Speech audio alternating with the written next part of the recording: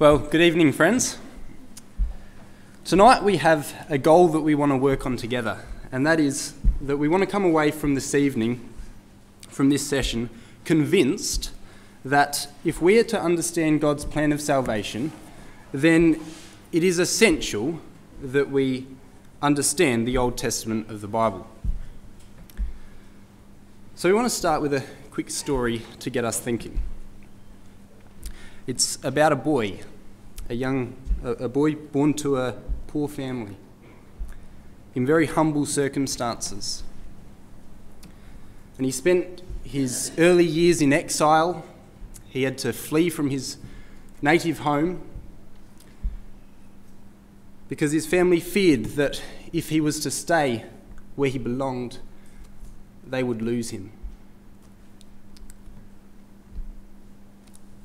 All his peers were taken by the hands of an awful, wicked government. He, however, survived in exile, and he returned in time to his home, to a town now void of his peers. Well, this young boy grew up to learn a trade so that he might be able to survive, earn his survival.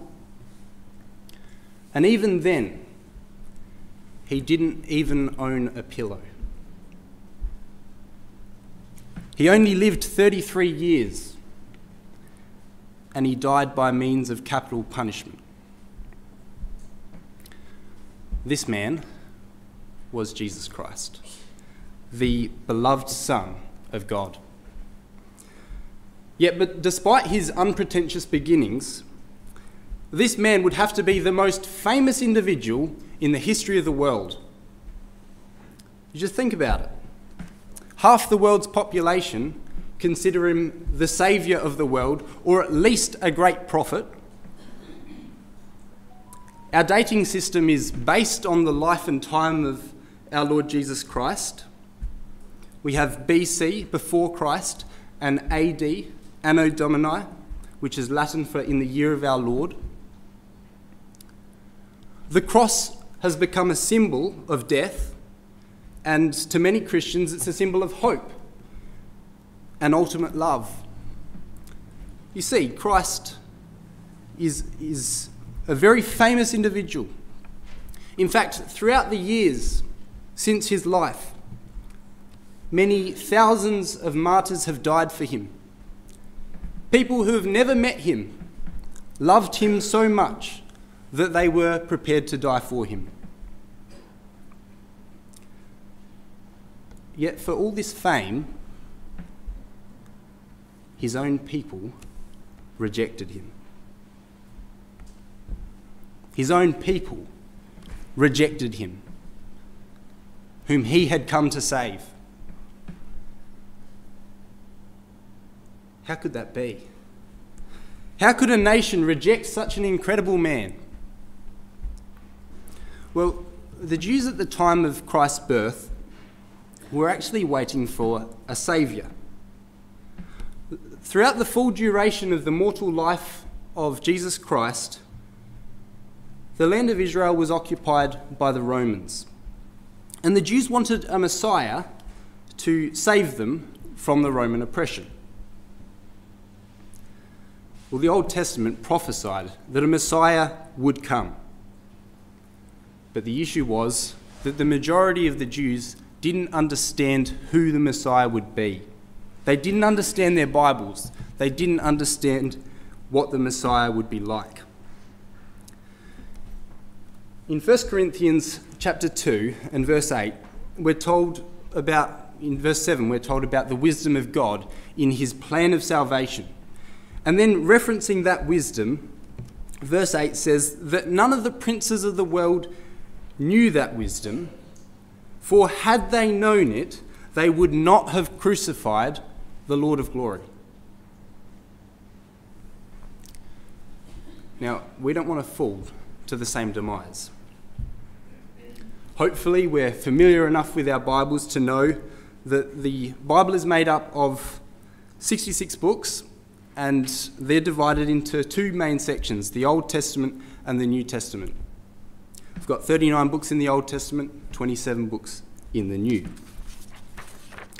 Well, ladies and gentlemen, these two testaments are intrinsically linked, and we're going to see that tonight as we work through our session. Now, the Old Testament begins with Genesis, and in Genesis, the first thing that the book records is God creating everything on this earth, including the first man and woman.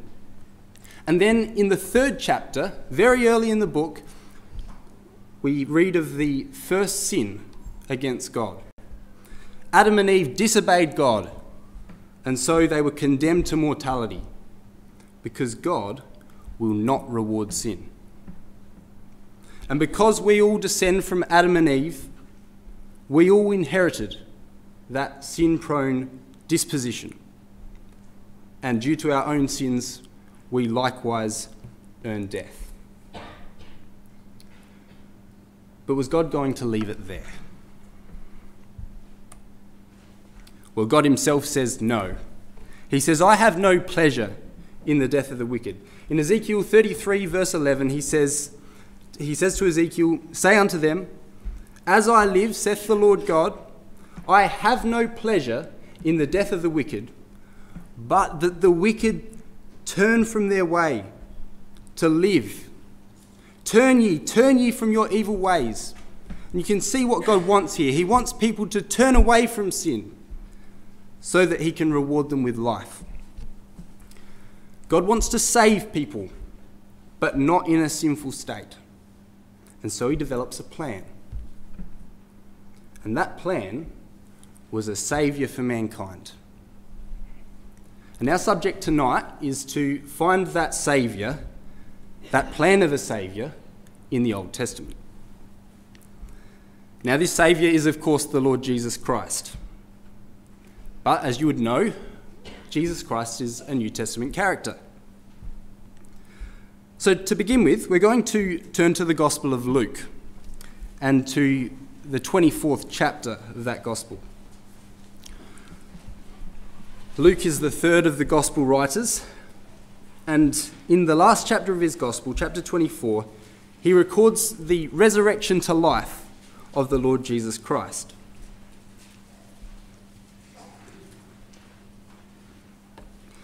And in Luke 24, the Lord Jesus Christ is going to tell his disciples that they should have expected his death and resurrection because it was prophesied in the Old Testament.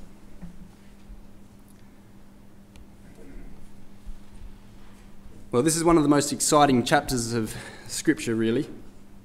The resurrection to life of the Saviour of the world.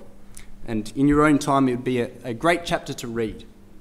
But we're just going to pick out some key passages from this chapter to illustrate a point. And that point is how essential the Old Testament Scriptures are in detailing the plan of God's salvation. Well, first of all, let's identify exactly what the Jews were looking for in this Messiah. Verse 13 of Luke 24. There, two of Jesus' disciples are setting out on foot for the village called Emmaus. It's about a 2 or 3 hour walk from Jerusalem. And Jesus approaches them and asks, "Why are you sad?" And they don't recognise him. Now, Jesus has just been resurrected from the dead. He's been crucified, he's been dead for 3 days, and he's risen again.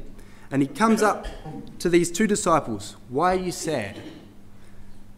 And they say, verse 11 says, they didn't believe that Jesus had been risen from the dead.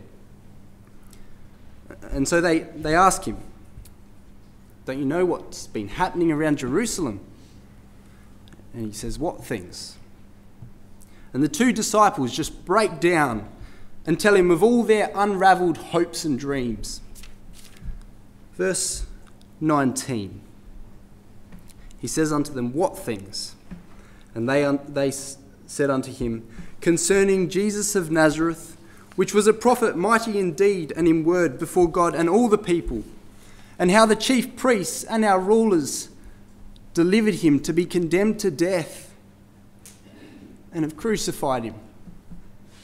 But we trusted that it had been he which should have redeemed Israel. And beside all this, today is the third day since these things were done. So they thought that Jesus would deliver Israel. But now that he was dead, that hope had dissolved. But what were these two disciples doing, walking off from Jerusalem, when they had been told that Jesus would rise again the third day? Just turn back to verse 5. Here, two angels are speaking to the women who came to visit the tomb of the Lord Jesus Christ on the third day. And the angels say to the women, "Why do you look for the living among the dead? He's not here, but is risen. Remember how he spake unto you when he was in Galilee, saying," verse 7, "the Son of Man must be delivered into the hands of sinful men and be crucified, and the third day rise again." So Christ had already told them in Galilee that he was going to die and he would be crucified and he would rise again the third day. But the disciples had a very different understanding of how the Saviour would come. They should have expected his death and his resurrection because he had said so. Well, now at this point, it would be good for you all to get involved in a little activity. And we're about to put up on the screen a key word that pops up 4 times in this chapter. So if you have your own Bible with you and you've got a pencil, it'd be an excellent idea to colour or circle in the key words of this passage so that when you come back to this passage, it makes sense to you when you return later. Now, the reason you might want to colour this is because this word in the New Testament is translated from the Greek text, and the same Greek word is translated in 3 different English words in the Bible that I use, the King James Version, which of course, as you could understand, makes it quite difficult to understand the emphasis of the passage. So the Greek word is die, D-E-I, and it comes up in 4 places in this chapter. Verse 7, it's translated must. The Son of Man must be delivered into the hands of sinful men. Then in verse 26, it's translated ought. Ought not Christ to have suffered these things and to enter into his glory? In verse 44, it's translated must. These are the words which I spake unto you while I was yet with you, that all things must be fulfilled, which were written in the law of Moses and in the prophets and in the Psalms concerning me. And last of all, verse 46, it's the word behoved. Thus it is written, and thus it behoved Christ to suffer and to rise from the dead the third day. Now, why is all this relevant? Well, the Lord Jesus Christ is telling his disciples in this chapter that they should have known what was going to happen. The Greek word die means of necessity. It's binding. It must happen. In today's terms, we might say it's set in concrete. And what Christ is saying here is that it is absolutely essential that he died and rose again the third day. Why? Because verse 25, O fools and slow of heart to believe all that the prophets had spoken. The prophets had prophesied it. And because of that, Christ must have suffered those things and entered into his glory. There's our word for necessitated. It was necessary that that happened. And verse 27, Jesus then, beginning at Moses and all the prophets, expounded unto them, that's those two disciples walking to Emmaus, he expounded unto them all the scriptures, the things concerning himself. You should have known, he says. It was prophesied in the law of Moses and in the prophets. We'll now come to verse 44, because here Jesus, speaking to the 11 apostles now, the 11 disciples, is going to add another part of Scripture that prophesies of him. He says there in verse 44, "These are the words which I spake unto you while I was yet with you, that all things must be fulfilled, which are written in 1, the law of Moses, 2, the prophets, and 3, in the Psalms concerning me." And he says, verse 46, "Thus it is written, and thus it absolutely necessitated that Christ should suffer and rise again from the dead the third day." And what was the purpose of all this happening? Verse 47, "That repentance and remission or wiping away of sin should be preached in his name among all nations, beginning at Jerusalem." Ladies and gentlemen, this is a story of hope. It's a hope for all nations, and you and I can all be part of it.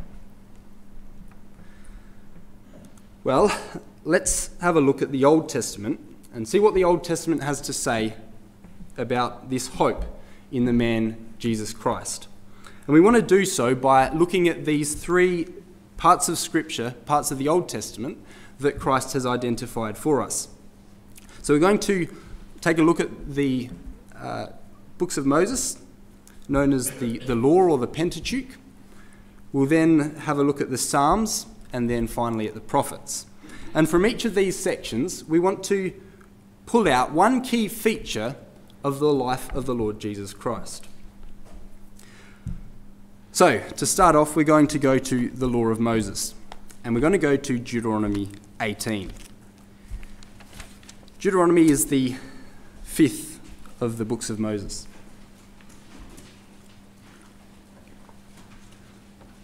In Deuteronomy 18, God is answering the problem that the nation of Israel are frightened of the incredible voice of God. And so God says, I understand that. And so verse 15 of Deuteronomy 18, God says, I will raise up unto thee a prophet from the midst of thee, of thy brethren, like unto me. Unto him shall ye hearken. So God is saying, I'm going to provide you with someone who is like me. Someone with a very good character. But he's going to be from among you. He's going to be of your brethren. He's going to be a human being. And he will teach you, and you will listen to him.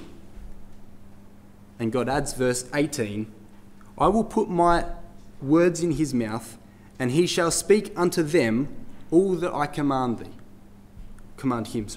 So he will. This is a future work that God is going to do. And God says, if you don't listen, verse 19, at the end of the verse, God says, I will require it. Okay, so who's this speaking about? Well, let's turn back to the New Testament, to the book of the Acts of the Apostles. Because in Acts 3, the Apostle Peter is going to directly quote Deuteronomy 18 in relation to the Lord Jesus Christ in the capacity of a teacher and a prophet. Now, Acts is straight after the 4 gospel records, so it's pretty easy to find. And if you want to turn to chapter 3. In this chapter, the Apostle Peter is exhorting the people to understand who Jesus was. And in verse 22, Peter quotes Deuteronomy. Verse 22, "For Moses truly said unto the fathers, A prophet shall the Lord your God raise up unto you of your brethren, like unto me. Him shall ye hear in all things, whatsoever he shall say unto you." Now, why is this all relevant to us in the 21st century, you might ask? Fair enough. Well, Peter continues to quote Deuteronomy, and he adds a little more emphasis. "It shall come to pass that every soul that will not hear that prophet shall be destroyed from among the people." This is certainly worth our urgent consideration. And so Israel expected a saviour. But when he came, they didn't like his message. They expected a Messiah who would deliver them from the Romans, who would sit on the throne of David, King David. Now, who is this David? Well, he's the ancient king of Israel, who we looked at a couple of Sundays ago when we looked at the promises made to David. Just have a look at Acts chapter 2, just back a chapter, verse 29. Here Peter is making a speech again, and he says, "Men and brethren, let me freely speak unto you of the patriarch David, that he is both dead and buried, and his sepulchre is with us unto this day. Therefore, being a prophet, and knowing that God had sworn with an oath to him," that's the promises to David, "that of the fruit of his loins, one of his descendants, according to the flesh, he would raise up Christ to sit on his throne. He, seeing this before, spake of the resurrection of Christ, that his soul was not left in hell, neither his flesh did see corruption." So David knew that Christ would sit on his throne, but he also knew that Christ would first die and that he would be resurrected. He was resurrected the third day. He wasn't left to rot. His flesh did not see corruption. Well, let's now turn to the Psalms. We've had a look at the law of Moses. Let's have a look at the Psalms.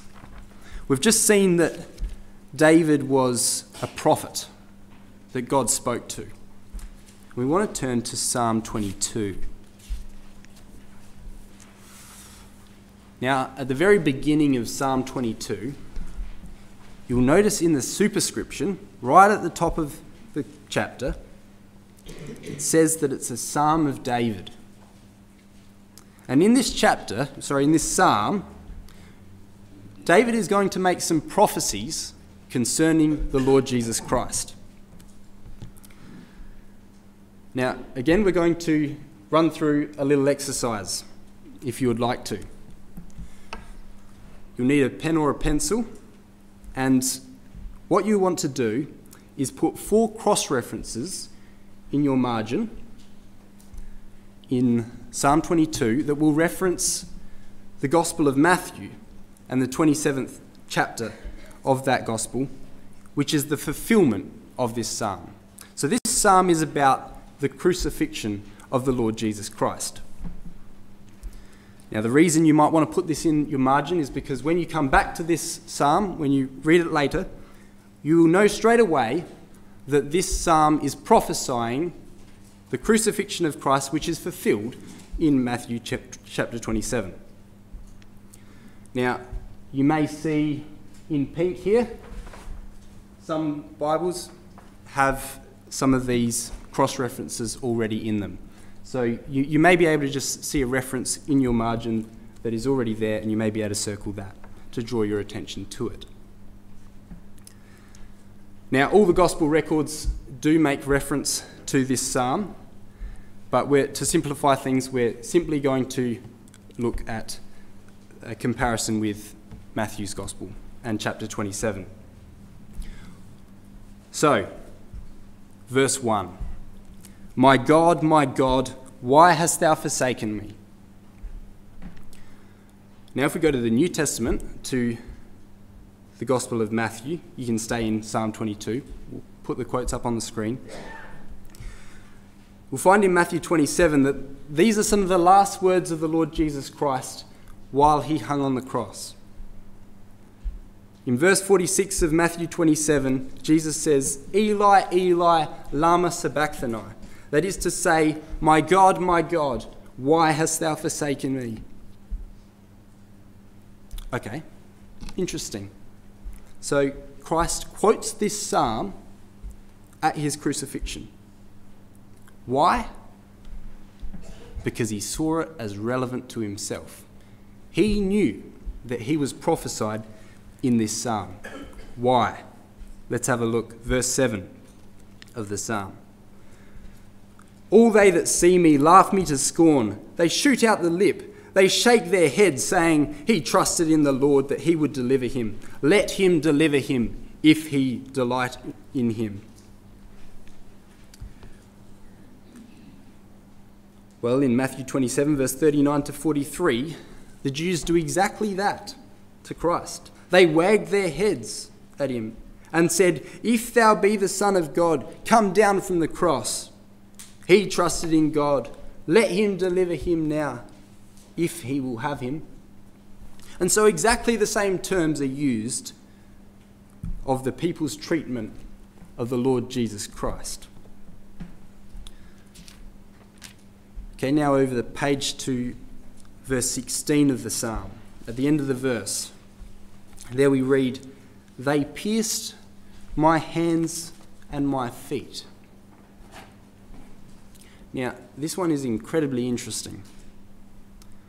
Why would David say, "They pierced my hands and my feet"? We know, of course, with hindsight that Christ died by crucifixion.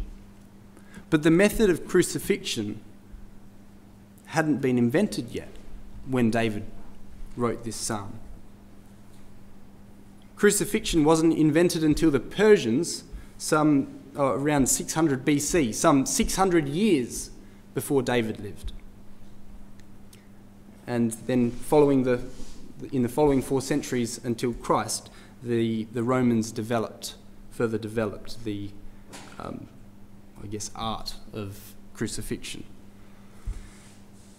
So clearly here we have in verse 16 a very obvious prophecy that you can link to Matthew 27, verse 35, which says that they crucified him. And then the last comparison that we want to make is in verse 18. "They part my garments among them and cast lots upon my vesture." Now, this very odd transaction took place in Matthew 27, verse 35 also, which says, "They parted his garments, casting lots," speaking of the Roman soldiers there. "That it might be fulfilled," Matthew continues, "which was spoken by the prophet, they parted my garments among them, and for my vesture they cast lots." Directly quoting Psalm 22.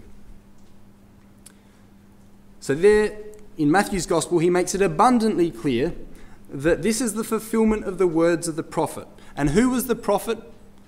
Well, Peter told us that David was a prophet. And here we've just read this is a psalm of David. And so the Lord Jesus Christ sees one thing after another being fulfilled in these psalms. This isn't the only psalm that has prophecies of Christ. Many of them do. And the Lord sees each of these being fulfilled, and he says at the end, some of his last words, he blurts out the opening line of the psalm, my God, why hast thou forsaken me?" He knew that he was the fulfillment of this psalm. Okay, so what have we seen so far? Excuse me. We've seen Christ prophesied of in the writings of Moses, and we've also seen him prophesied in the Psalms. That leaves us one more section to deal with, and that is the prophets. So please turn over to Daniel chapter 7.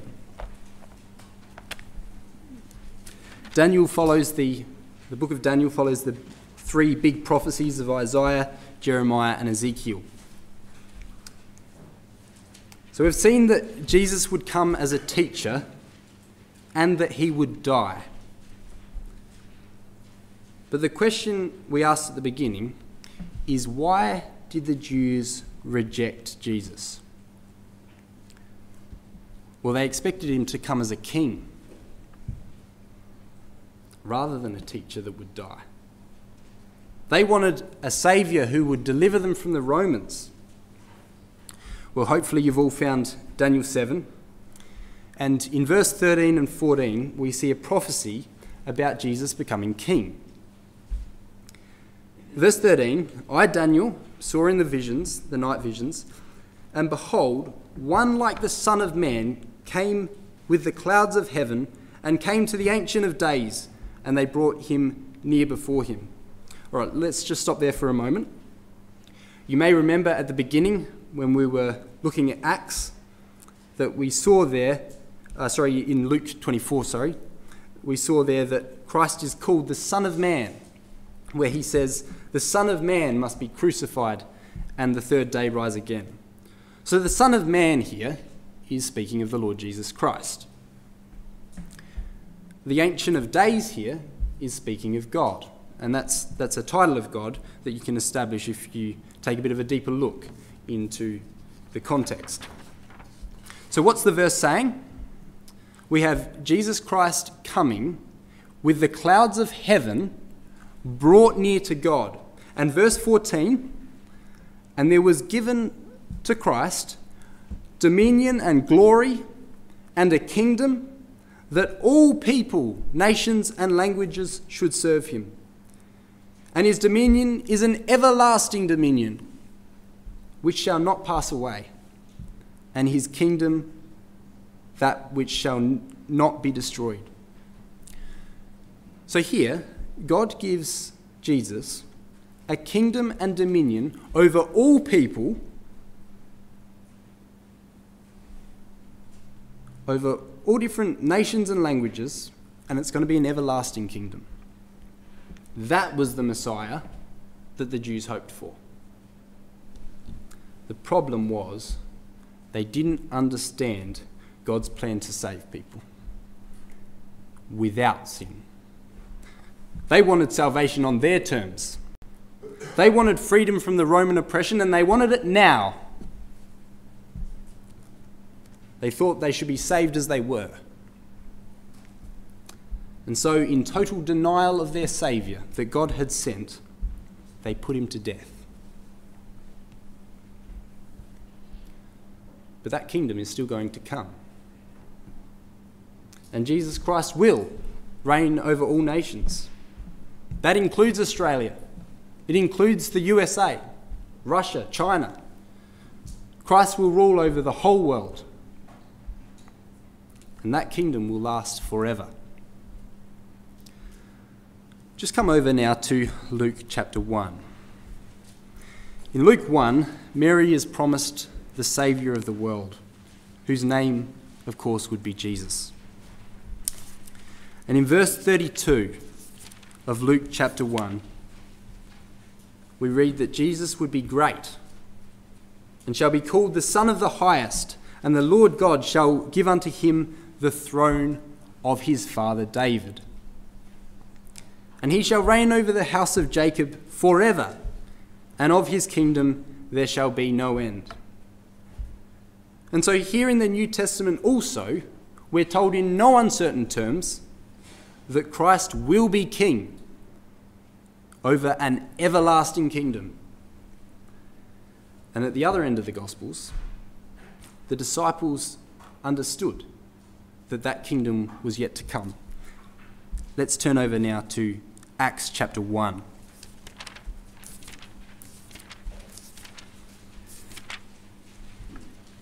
Acts chapter 1, here Jesus is spending his very last day with the disciples following his resurrection. And they hoped that now that Jesus had died and had been risen again, They hoped that now he would set up that prophesied kingdom. And so they ask him in verse 6 of Acts 1, Lord, wilt thou at this time restore again the kingdom to Israel? They wanted him to sit on David's throne now.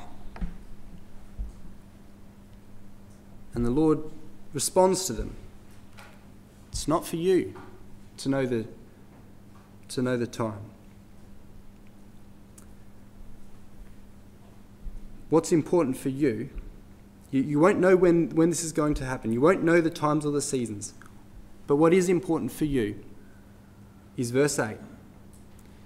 You're going to be witnesses of me in Jerusalem and in Judea and in Samaria and unto the uttermost parts of the earth.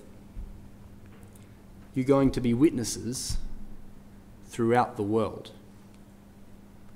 And that's the last thing he says. Because in verse 9, he's taken up into heaven, out of their sight, and it says a cloud received him. And in verse 10 and 11, the disciples are there staring up at this cloud. And two angels say to them, Ye men of Galilee, why stand ye gazing up into heaven? For this same Jesus, which was taken up from you into heaven, shall so come in like manner as ye have seen him go into heaven. Ladies and gentlemen, Jesus is coming back. He's gone to receive his kingdom from God, as Daniel the prophet described. And he's coming back to be king over all nations. But whilst Christ is with his Father, he's left us a legacy to follow. The last thing he said to his disciples is that we need to be witnesses for him. The Greek word translated witnesses here is the word martys, from which we get our English word martyr. Martyr actually means to be a witness, to stand by what we know, even at the peril of our own lives. We'll come over to Luke chapter 9, verse 23. I'll actually put it up on the screen there. What does this mean, to be a martyr? Well, in Luke chapter 9 and verse 23, the Lord Jesus Christ has some very strong concepts for us to consider. He says to his disciples in verse 23, If any man would come after me, let him deny himself and take up his cross daily and follow me. Now, what Christ is referencing here is his walk to his crucifixion, where he was forced to carry the stake on which he would be crucified. But he's clearly speaking metaphorically here. We're told to take up our cross daily. We can't literally walk to our death every day, because the next day it wouldn't happen. Well, 5 chapters later, in Luke 14, verse 27, again the Lord Jesus Christ speaking, he says there, Whosoever doth not bear his cross and come after me is not worthy of me. Right, so this is absolutely essential for us to get our heads around what he's talking about here. Well, the 5th chapter of Paul's letter to the Galatians will be helpful in picking apart what Christ is saying here. So come over to Galatians chapter 5. It's about 6 books on from the Gospel of Luke.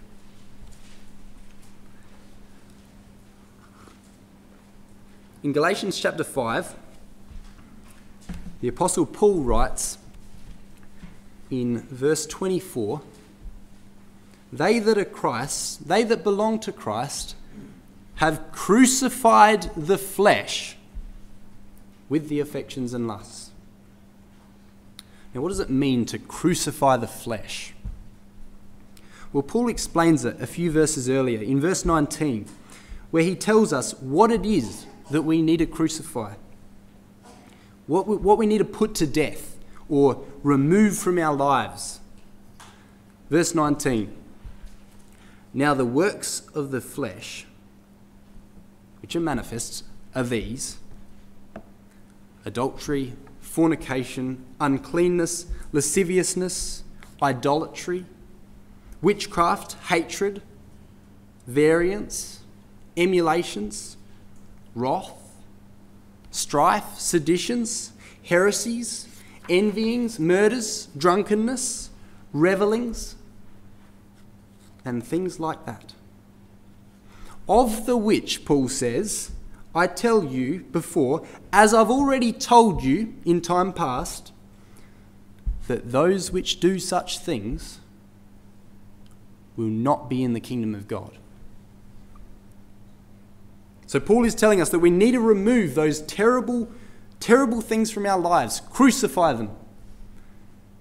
And that is why Jesus Christ tells us in Luke chapter 9 and verse 23, we need to take up our cross daily. This is going to be a daily exercise to avoid these characteristics. Because if we do them, we will not be in the kingdom of God. And that is the kingdom that Christ is going to rule over. And so instead, in verse 22 and 23 of Galatians 5, Paul tells us that we should instead practice love, joy, peace, long-suffering, gentleness, goodness, faith, meekness, and temperance. These are the beautiful characteristics that the Lord Jesus Christ himself showed. Now, remember at the beginning, we said that the Jews rejected the Messiah because they wanted a king who would deliver them from the Romans. They didn't expect him to come as a teacher who demanded them to change their lives. And remember that God had a plan that would save people, but he won't save people in a sinful state. And so he sent his son Jesus as a teacher, who was then killed by his own people in fulfillment of Old Testament prophecies. But he's coming back as king. Let's have a look at this passage from the letter to the Hebrews in chapter 9 and verse 28. There it says that, so Christ was once offered, he once died, to bear the sins of many, because God cannot look on sin. And unto them that look for Christ shall he appear the second time. He's coming back without sin. And he's coming back for salvation. Christ will bring salvation to those who are looking for him. And the Jews of Christ's day didn't want to make the life changes that were required, and so they rejected him. But he's coming back, and the question for you and I is, are we going to accept him, or are we going to reject him? Are we prepared to make the life changes that he demands of us? Let's finish up in the last book of the Bible, in Revelation. The mortal life of the Lord Jesus Christ is prophesied of in fine detail in the Old Testament scriptures. But his second coming is prophesied of both in the Old Testament and the New Testament. And so we want to close by just having a look at that. In Revelation chapter 3,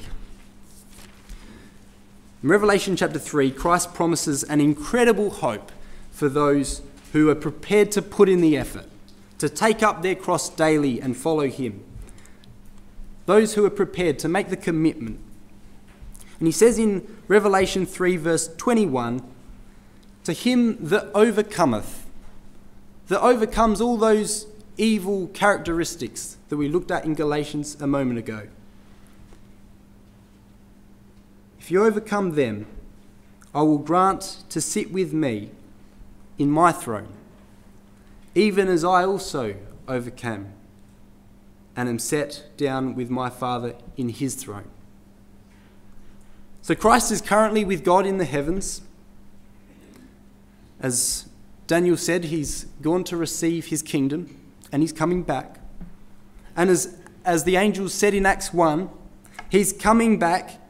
And if we overcome sin's draw, then Christ will grant us to be glorified with him, to reign over the earth with him. Just look at Revelation chapter 5. Revelation chapter 5, verse 9 and 10. Here it's speaking of the believers who have been given immortality because they were faithful. And these believers, now called saints, sing a new song, saying in verse 9 and 10, "Thou art worthy to take the book and to open the seals thereof, for thou wast slain and hast redeemed us to God by thy blood out of every kindred and tongue and people and nation." So here's all different nationalities being redeemed by God, forgiven for their sins, and saved. And verse 10, "And hast made us unto our God kings and priests, and we shall reign on the earth." You see, Christ is coming back to reign on earth. And if we want to be a part of it, we can reign with him. One more passage in closing. Revelation chapter 22. Revelation chapter 22 is the last chapter of the Bible. And it's also the last words of the Lord Jesus Christ for those who are prepared to read their Bibles. And so, of course, it's a very important message that he has. Revelation 22 and verse 11 and 12. Jesus is going to return, and he says that when he does, verse 11, "He that is unjust, let him be unjust still. And he which is filthy, let him be filthy still. And he that is righteous, let him be righteous still. And he that is holy, let him be holy still. And behold, I come quickly," or suddenly, "and my reward is with me, to give to every man according as his work shall be." When Christ returns, ladies and gentlemen, he will judge us in the state in which he finds us. He's coming back to the earth as king over the whole earth. And the question for you and I is, will you be ready for him?